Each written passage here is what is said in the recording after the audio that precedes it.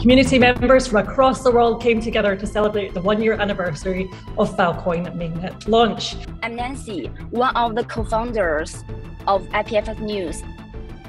Welcome to Filecoin Orbit community event for East and Southeast Europe. If there's data everywhere in every major city, we can help funnel data to those storage providers. We have 17,000 deals on chain as of last week. 3,300 Filecoin storage providers have contributed nearly 12 exabytes of storage capacity. To be able to store application data, to be able to store data sets.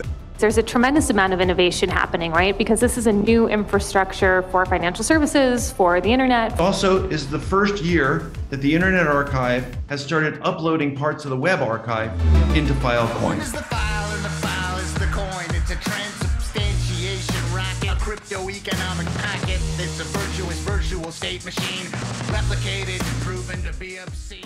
So from NFTs to Web3 dApps, to large data, we're really turned Filecoin into being the place where your Web3 data is stored, persisted, and accessible. The goal of the FEM is to enable users to deploy their own smart contracts on the Filecoin blockchain.